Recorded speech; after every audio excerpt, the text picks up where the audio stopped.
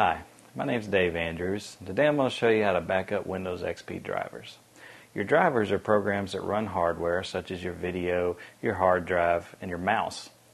Backing these up is a very important tool if you ever have to go back to a point before, say if you corrupted your computer or something got lost.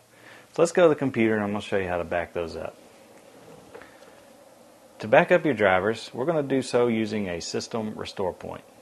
Let's click on Start. And we're going to go to All Programs.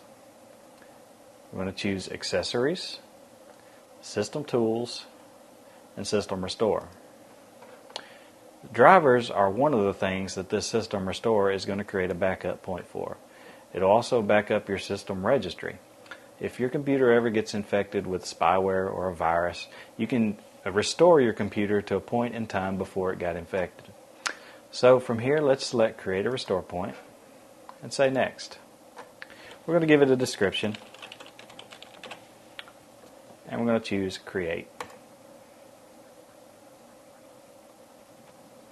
This will go through all the drivers in the registry in my system and it's going to create a restore point. As it says, restore point created, and it gives you the date.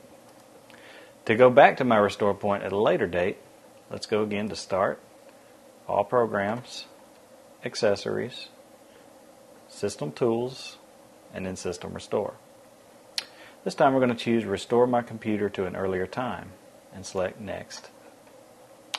And here I can choose all the dates where system checkpoints have been set. This is a very effective tool for backing up your computer for later restorations. My name is Dave Andrews and I've just showed you how to back up XP drivers.